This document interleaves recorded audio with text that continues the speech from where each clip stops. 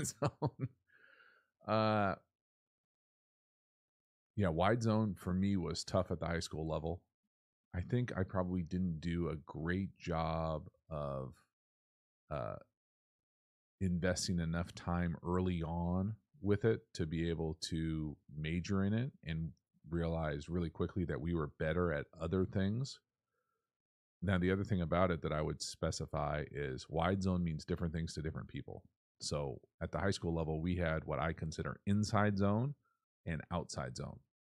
So it was just kind of what I thought was easier to teach and practice.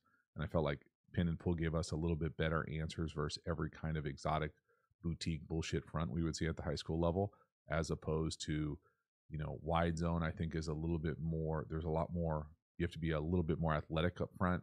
You've got to be able to kind of sort out problems on the move, as opposed to pin and pull where I can say, hey, this is going to be the edge.